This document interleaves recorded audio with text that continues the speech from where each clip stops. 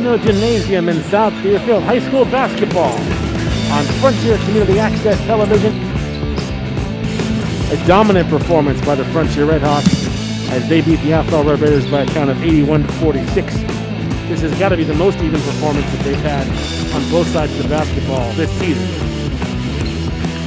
I mean, we had scoring off the charts really for Frontier. We had 7 players with at least 5 or more points. Ethan Michon was boiling hot in that first quarter. I believe he had 11 or 12 points there. And then you had Joe Thompson, who was just dominant all over on the low post. You couldn't stop him. Frontier never trailed in this game. They led from the start. In the second half, Frontier just turned on the Jets, went to a different level. Yeah.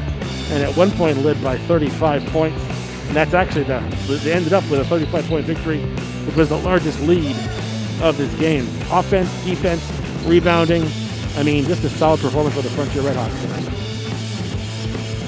From Goodnow Gymnasium, the final score for the final time, Frontier, an impressive victory over Athol. The count was 81-46. From Goodnow Gymnasium on Frontier Community Access Television.